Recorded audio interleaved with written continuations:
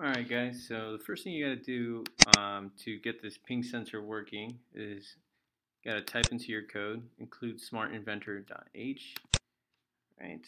Then we're gonna set up the pins. So here are the pins. This is the trig pin, so it's gonna be on pin 27. That's the one on the very top of port D. So we're gonna add the other one, the echo pin. Alright, so these are the two speakers. One's for the trigger speaker and one's for the echo speaker. And so one of them listens, which is the echo one, the other one's the trig that shoots the sonar.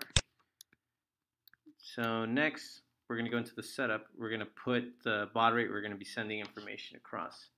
So we do serial dot begin 9600. Remember, this is inside the setup.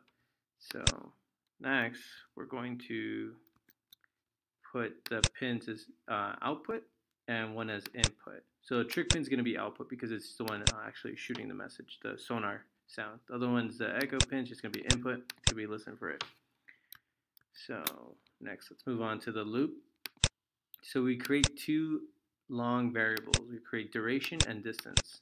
Duration is going to be actually time, and it's going to be in microseconds. And distance is going to be in centimeters.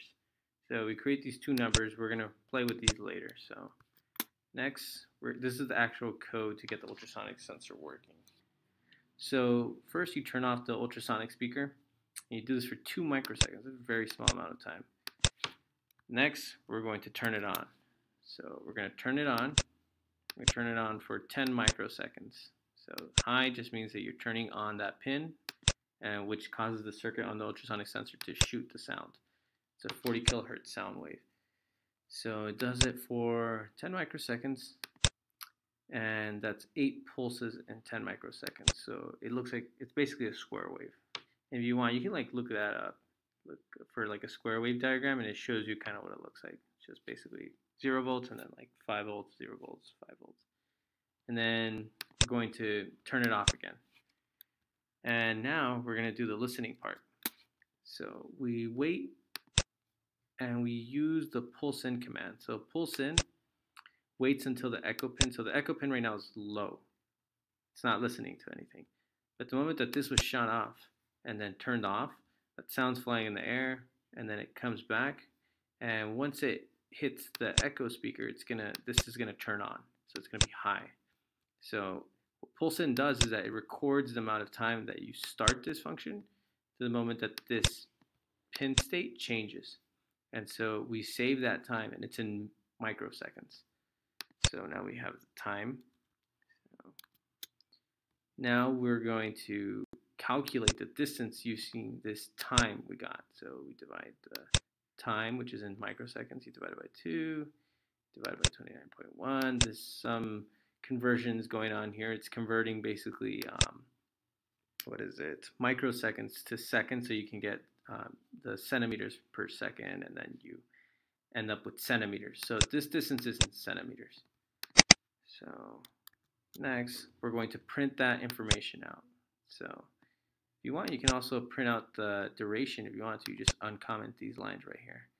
But we want the distance. So this is going to output the distance onto the serial monitor.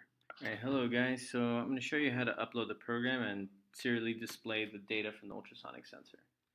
So you can't see it on the screen, but I have the ultrasonic sensor here hooked up with all 4 wires, all female jumpers.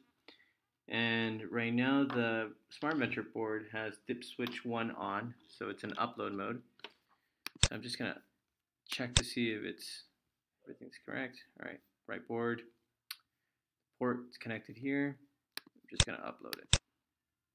I'm going to upload it right now. Let's see, try one more time.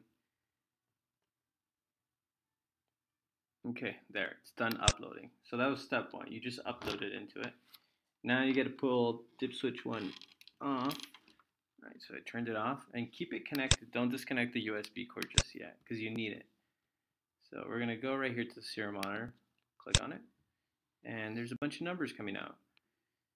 So if you have, let's see, right now I'm holding my hand right in front of the ultrasonic sensor, and so it's outputting centimeters, so that's 12 centimeters. It's not amazingly accurate. You can grab a ruler and kind of calibrate it if you want. But right now I can move it back and forth. You can see how it changes. And there you go.